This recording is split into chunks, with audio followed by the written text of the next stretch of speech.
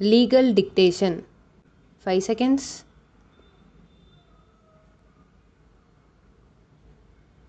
Comments.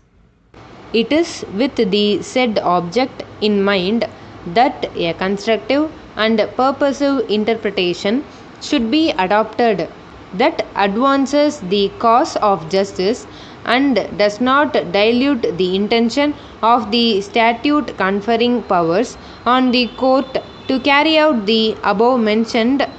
avowed object and purpose to try the person to the satisfaction of the court as an accomplice in the commission of the offence, that is the subject matter of trial.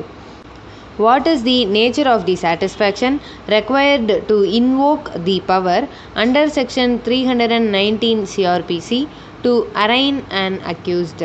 Whether the power under section 319 clause 1 CRPC can be exercised only if the court is satisfied that the accused summoned will in all likelihood be convicted. Section 319 CRPC springs out of the judge is condemned when guilty is acquitted, and this doctrine must be used as a beacon light while explaining the ambit and the spirit underlying the enactment of section 313 CRPC. It is the duty of the court to do justice by punishing the real culprit.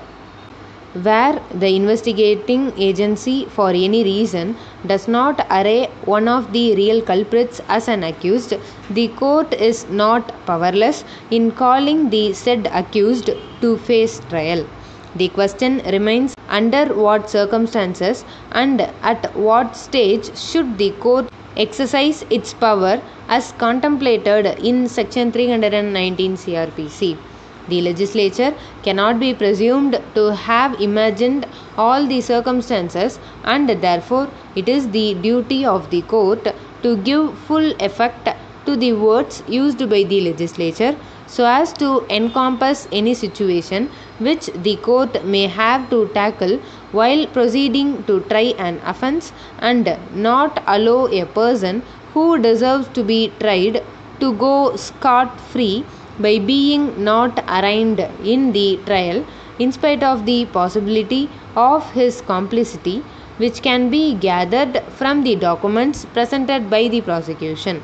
The court is the sole repository of justice, and a duty is cast upon it to uphold the rule of law, and therefore it will be inappropriate to deny the existence of such powers with the courts in our criminal justice system, where it is not uncommon that the real accused at times get away by manipulating the investigating and or the prosecuting agency. The desire to avoid trial is so strong that an accused makes efforts at times to get himself absolved even at the stage of investigation or inquiry, even though he may be connected with the commission of the offence.